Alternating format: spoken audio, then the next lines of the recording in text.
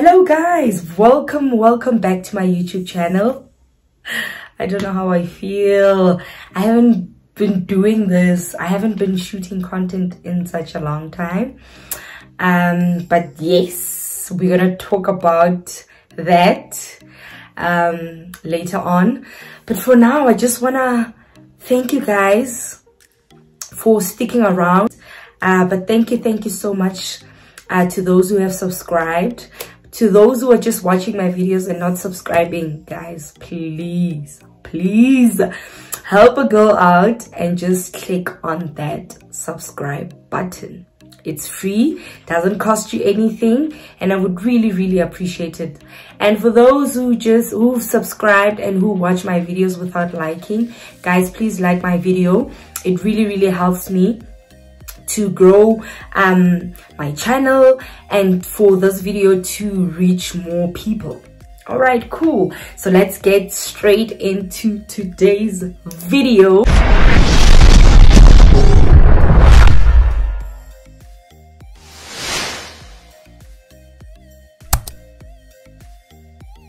Guys, I don't know if I should say this is story time or what, but yeah, let's just say it's story time. So let me just fill you guys in on what I've been doing, what I've been up to. But yeah, life had knocked me down for the past week. For the past 2 weeks. Is it 2 weeks? Yeah, for the past week.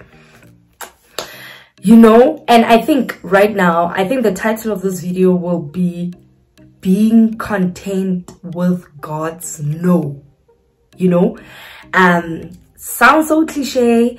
They always say, no, God knows best. But when it really happens to you, and when God says no to you, you just feel like your life is falling apart and you really don't know what to do, where to look, who to tend to. And yeah, I'm just gonna keep it real in this episode and tell you guys and I'll try to make you guys understand how this experience has made me feel. I'm gonna be talking about my journey, right? Until now, from the beginning of the month until now. It has only been 2 weeks, but I feel like I've seen it all. And I have experienced a lot of no's from God this particular month, but right now I am in a better position to actually talk about it, and I honestly am glad that God said no about a whole lot of things, you know. So I've been looking at other opportunities in order for me to grow, you know, career-wise, you know, in education-wise and so forth. So I did a whole lot of research, and I've been trying out a whole lot of things, right? And the first no that I got, I almost crashed. I almost died because I thought this was for me. You know, I felt like there's no way. There's no way I'm not gonna get this one. And when I actually got rejected, I felt like my whole world was falling apart, and I felt like nothing will ever work out, you know. And I couldn't believe it, and I was just like, I was asking myself a whole lot of questions to say, but why? You know, I honestly thought it was gonna work.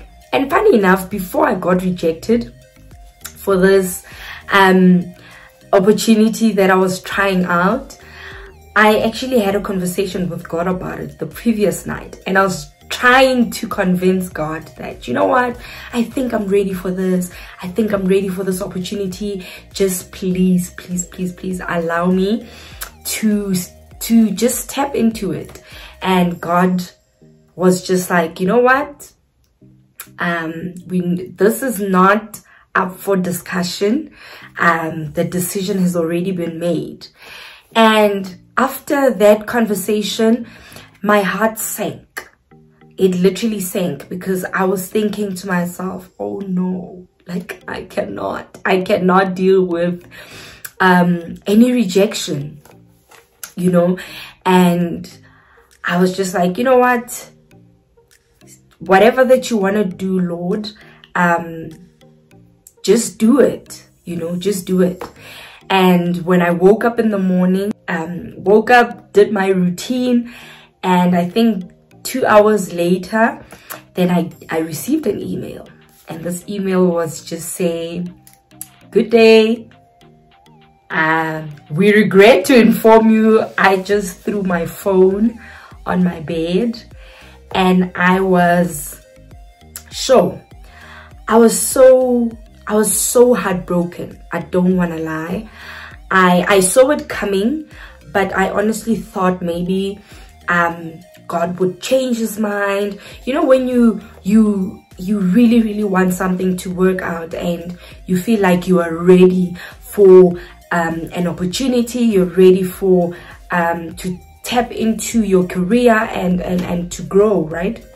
And God keeps on saying, not now, girl, not now, baby girl. And I was so crushed. I was so sad. I honestly didn't know what to do with myself. And because I'm very close with my little sister, I don't really have friends. So she's always that person that I confide in. So I just forwarded that email to her, and I was just like, dude, I don't know how to feel.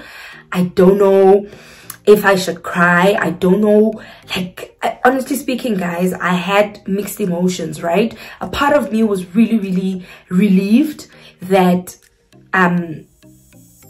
God said no, but a bigger part of me was really disappointed, and it was really sad. And I was just like, sure, yeah, God, when that was called, like, you do as you wish, you know. And you know that video, I think I'll try and find that video that says, kamu, kikana, kamu, kidia seo kisarata. Kidia se kisarata, kamu. Kikana u. And I felt like God was literally saying that to me. He was literally saying that in my face. And I was so sad. I was really sad. But I after receiving that email, I was just like, you know what, Lord, I'm not mad at you. I'm not mad at you. I'm not angry at you. I just want to feel whatever that I feel, you know. And I would love for you to be present in my disappointment, in my sadness, in my frustration, in my confusion. And I was busy talking to God about it, and he was literally saying that you know, I knew you, Moemedi, before you were formed in your mother's womb, and therefore all the plans that I have for you, they're not meant to harm you, they're not meant to kill you, they're not meant to destroy you, but they are to give you hope for the future. And at first I didn't understand. I was just like, but I thought I was ready for this. I thought you and I had a conversation about this, you know. And he said, you might not understand it now, but you will understand it later. And his later honestly didn't take time, because this happened like 2 weeks ago and 2-3 weeks ago. And his later was literally last week or this week, somewhere there. And I was just like, sure, yeah, God knows best. He knows best. He knows us very well. And he knows that certain opportunities will destroy us. They will change who we are. They will cause a whole lot of havoc in our lives. And 2 weeks ago, I didn't understand it. You know, I kept on speaking the word. I kept on reading the word. I kept on praying the word, speaking the word over my life to say, you know, Lord, you said we should ask, and whatever that we ask in your name, it shall be given unto us. You know, all these scriptures that I've been speaking upon my life. And I've been saying to God that, you know what, you said we need to seek your kingdom first, and everything else will be added unto us. And I've been seeking you all this time, you know, and I feel like now all these additions need to be coming. And God was just saying, not this one, my daughter.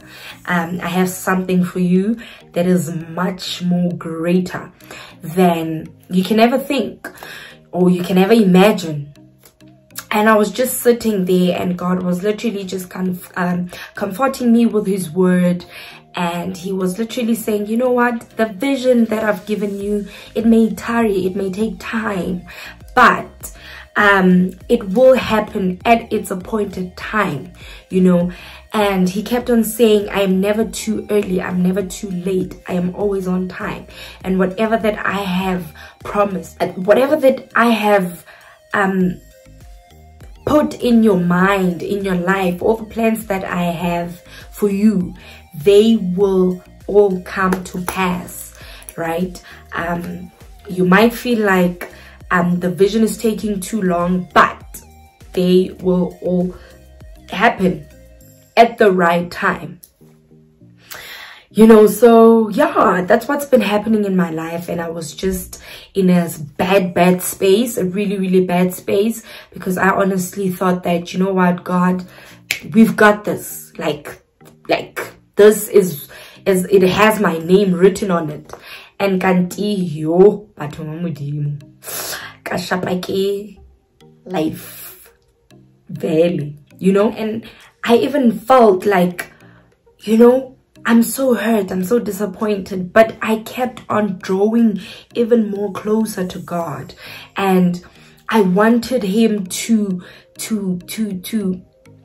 be there when I'm confused, when I'm disappointed, when I'm sad, when I didn't really understand what was going on, you know. Because many times we just want to shut God out, and we feel like, therefore I don't even want to talk to you. But for me, it was that thing that I felt the need to even feel God closer, you know. And I wanted to let him in into what I was feeling. So it was a bit tricky, but I honestly felt really proud of myself that, you know what, like Job lost everything, right? He lost everything that, humanly speaking, if I were to lose that or what he had lost, I wouldn't have been able to stick around. I wouldn't have been able to even make it out alive, right? But it just goes to show that when we are born again, and when we say we are children of God, when we say that we are followers of Christ, whatever that we get confronted with, we need to let God into that situation. We need to let God into our disappointments, into our confusion, into our plans, you know, into our sadness, you know. So yeah, so that's what's been happening in my life. I got a whole lot of DMs from you guys asking, why you're not uploading content, why you're not shooting content. But yeah, I've just been really in a bad space. But I'm back, I'm alive, I'm happier than ever.